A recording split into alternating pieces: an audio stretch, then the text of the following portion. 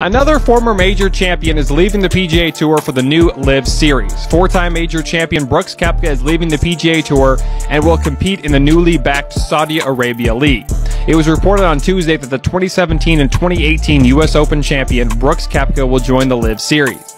He now joins many other former major champions like Dustin Johnson, Phil Mickelson, Bryson DeChambeau, Sergio Garcia, Patrick Reed, Louis Oosthuizen, and others.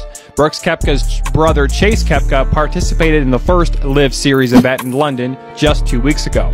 The PGA Tour has already announced that if a player plays in the new LIV Series, they will be suspended. Abraham Ancer has also announced that he will be leaving the PGA Tour for the LIV Series as well. The 32-year-old golfer was offered $150 million from the rival golf league. Koepka is currently ranked 19th in the world, while Ancer is ranked 20th. In other golf news, longtime broadcaster and six-time major champion winner Nick Faldo has decided to retire as a broadcaster. Faldo had been at CBS since 2006. Faldo announced the news he wanted to spend more time with his family. He is 64 years old, and Faldo will officially retire after the Wyndham Championship on August 7th. Faldo has won 33 times internationally and won 9 on the PGA Tour. He also had a successful golf course design company, which he has been doing for 20 years. It was announced that another former Masters champion, Trevor Immelman, will replace him at CBS.